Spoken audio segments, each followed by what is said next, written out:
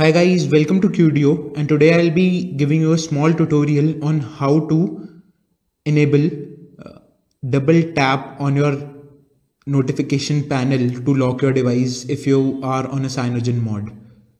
So as you see, all you need to do is get into the settings. From settings, it's going to display.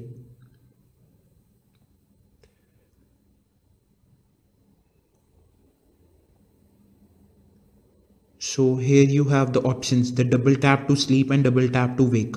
So if I just uncheck these, I won't be able to lock my device from here. Rather, I accidentally jumped into the calendar.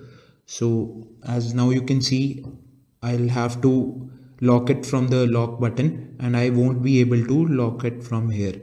So once you check these options, especially the double tap to sleep, you will be able to lock your device by tapping twice on the notification panel.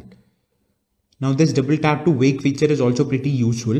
Once you've locked your device, all you need to do is tap your device twice and it will wake the screen up.